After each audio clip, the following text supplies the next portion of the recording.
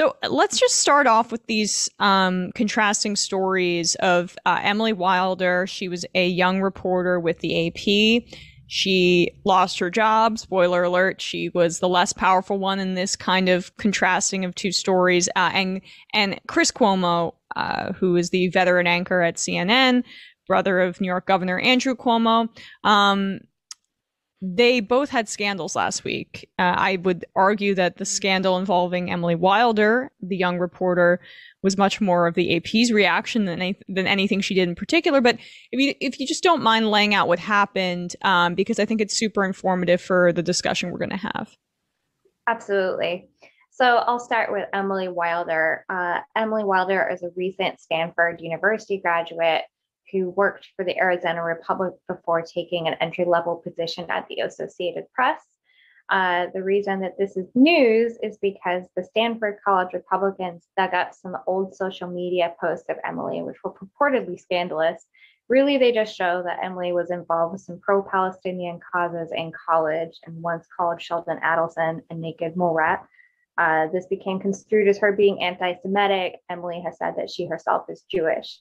The AP fired Emily, they allegedly for violating their social media policy, although she has said that it has not told her what she did while a staffer at the AP to violate that policy. And the agency itself has not been forthcoming to the media on this point either. So contrast that, as you said, with the case of Chris Cuomo, star CNN anchor, politically very well connected, of course, to Governor Andrew Cuomo of New York. The Washington Post reported that behind the scenes, Chris Cuomo had been advising his brother, Andrew Cuomo, on certain sexual harassment allegations that have surfaced in the press, including New York Magazine, over the last few months.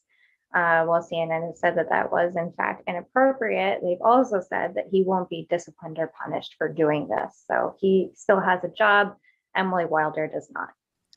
And we should say that the advice that Chris Cuomo gave to his brother, the governor of New York, one of the biggest states in the country. His brother was once deemed the Democratic face of the pandemic, so this is not some local yokel official, right?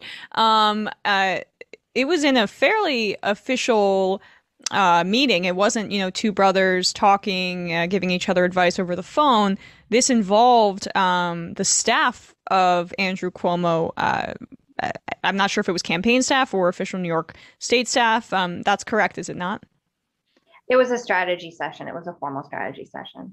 Right. So the point that I think that you made so well in your piece, and that I want the audience to glean from this, is that this is about media deciding that, well, okay, we can't have the members of our staff, the journalists that work for us, be political in any way. Is there anything more political than advising your politician brother in an official meeting versus being a member of certain groups in college and holding opinions? This is largely hypothetical, but just going to allow you to jump in here. Yeah, I mean, it's certainly what Chris Cuomo did is absolutely political. I would argue it opens him up to charges of corruption as well. Obviously not in the legal sense, but certainly in the informal sense. It's not a good look. Whereas Emily, if she's guilty of anything at all, is guilty of something that's probably true of all of us, which is that we were political in college.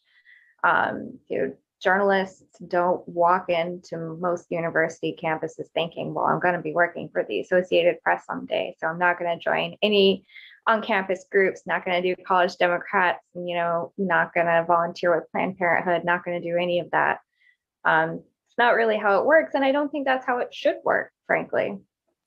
Well, so yeah, you wrote about in the piece just this impossible standard that the media has decided arbitrarily is the way forward, which is that essentially if you want to have a future in the media industry, you have to be a robot and you have to not have any opinions about the news. Seems to be contradictory. Why would you and I both work in news, why would we get into this industry if we did not care about the news? It's not the pay, I'll tell you that. It's like, I want to work in news because I care about the country. I care about politics, right? I was in groups myself, but they're going to hold that standard for Emily. And then, of course, if you're more powerful, that's not necessarily the case. Curious if you have any thoughts about that kind of impossible standard and structure that I think a lot of legacy papers, like whatever, the New York Times, Washington Post, the AP in many areas, seem to still be clinging to. It is an impossible standard, and one I would argue gets applied to the left in a way that's not necessarily true of the right. In the name of ideological diversity, I seems to me anyway that it's perfectly fine to come from a background in conservative media outlets and then go on to work for the New York Times or another outlet like that with relative ease. And I'm not saying that necessarily shouldn't be the case if you're a good reporter, but that needs to be true of people who wrote for various left-wing publications or were involved with various left-wing causes.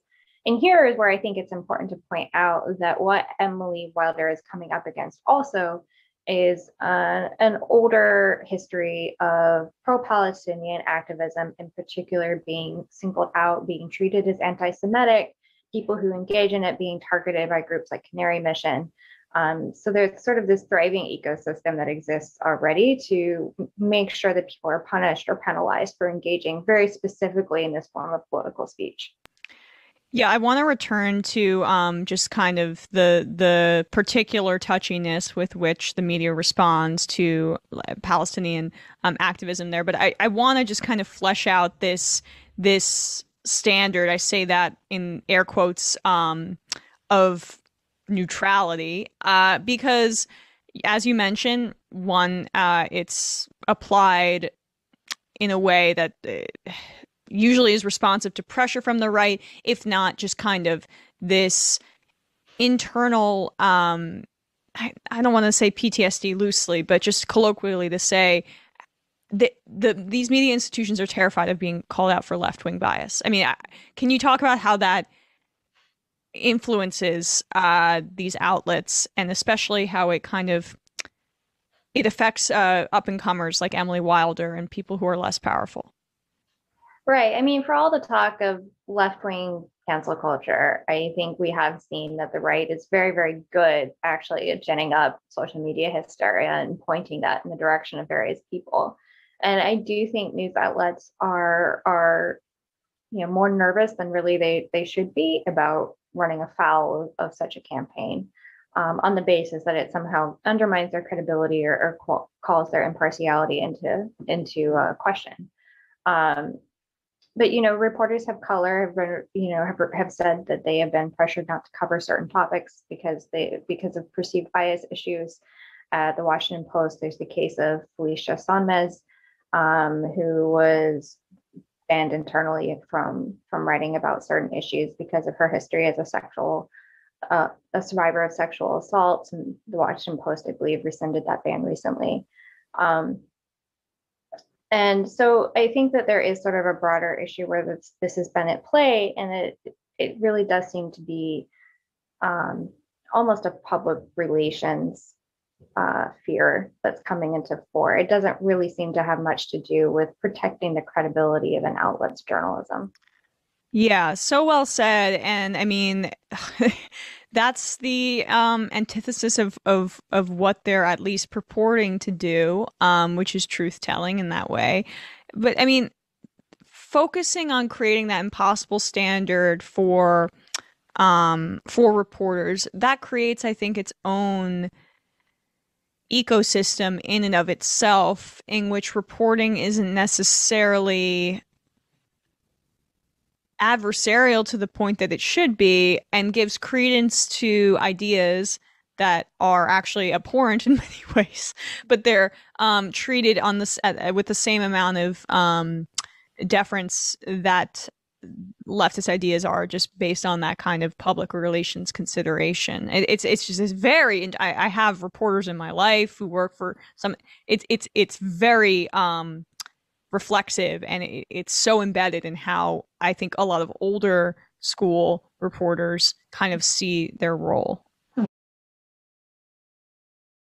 Hi, I'm Sam Seder. You can watch the rest of this interview and more on our Peacock show, which streams at 5 p.m. weekdays on The Choice from Peacock TV.